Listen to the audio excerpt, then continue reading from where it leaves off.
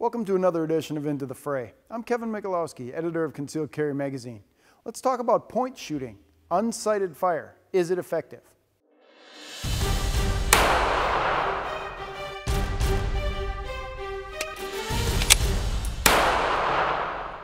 Point shooting, unsighted fire, or as some people call it, shooting from the hip.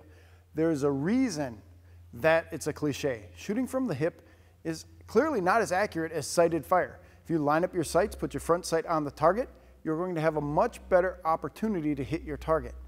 But there is an opportunity to perform unsighted fire in a self-defense situation.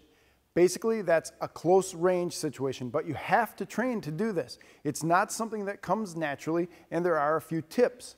For effective point shooting, effective unsighted fire, make sure that you index your forearm against your waist and then be pointing your hand directly forward and in front of you. Now at this point, you'll be squared up to your target. It's obviously not the best place to be. You're not moving, you're not getting out of the way, but in a close quarters battle situation, maybe you're just getting that first shot off. You want it to be on target so that you can fight your way to some better cover. But you need to shoot immediately and you need to get that round on target because of course you're responsible for every round that goes downrange. One thing you need to remember with point shooting is to get your offhand out of the way. Most people say to put it up at the center of your chest because then you know you're not going to shoot yourself in the hand or arm. When you're firing with a two-handed grip, you know where that offhand is. It's right out there. It's not in any danger.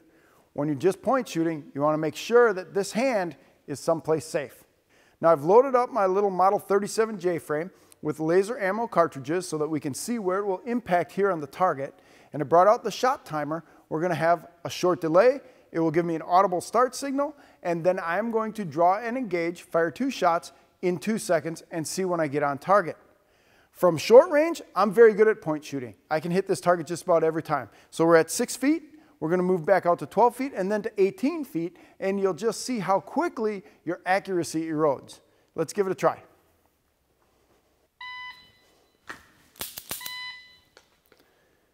You see, at 6 feet, and obviously closer, I'm dead on every time. I hit the target every single time. But as we back up, you see that you're not hitting the target every time. And being responsible for every round that goes downrange, you have to hit your target every time. I'm Kevin Michalowski, editor of Concealed Carry Magazine. If you like these videos, please share them with all of your friends and subscribe to our page. We'll give you more great information every week.